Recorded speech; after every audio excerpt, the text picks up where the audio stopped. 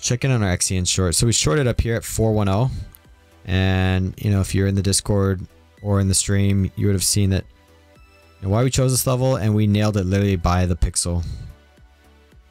We nailed this short ahead of time by the pixel. Look at this shitcoin. What is this? Jesus.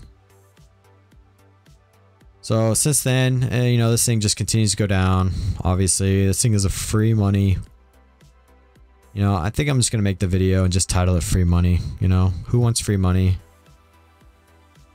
This is free money to short this. I'm literally, I keep saying this over and over again. I'm shocked that they let you short some of these coins. It shouldn't be. But there's still people longing them, which is the most shocking thing. You know, there's people longing this, right?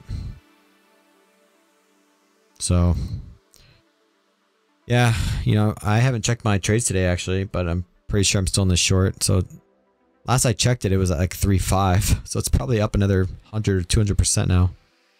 So I'll have to check it when I get my authenticator out. I'll have my wife go out to the car and get it. But yeah, this thing's looking like it's going to have more downside. I mean, what's surprising, right? So if you're not already in this free money short, then question what you're doing in life, okay? Question if you even like money. That's the first thing. Question if you like money. And it's okay if you don't, you know, money's not for everyone. You know, some people are happy without the money, but that's okay, you know. But secondly, if you're trying to get into this free money short, you know, I would be waiting for it to come back up to an area where there's volume. And the way this thing moves is that it moves so fast. This has these, you know, shitcoin pumps like this, you know, like all these other ones, right? Like this. And they're really unpredictable because the this exchange on Cuck doesn't really update the price that fast. So what I would honestly recommend doing, and how we caught this one, is this 410 short, is put the short in ahead of time and just leave it, okay? Put it in somewhere where there's strong volume up here and do low leverage, because you know that if it pumps up and hits your order, it's going to eventually come back down. But you know, you don't know where the exact top's going to be, so don't do something crazy like a 20x. That's absolutely crazy. Even a 10x is pretty crazy for a coin like this, because this thing could just start pumping out of nowhere.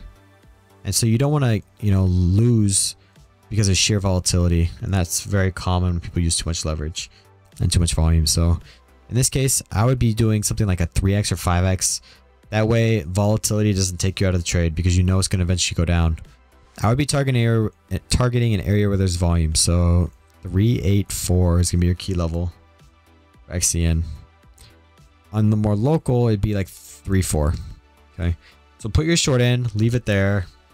You know, and then maybe you can open it up at Christmas time and it's up 8,000%. All right, but this thing is a proven track history of going down. This thing is the leader at going down.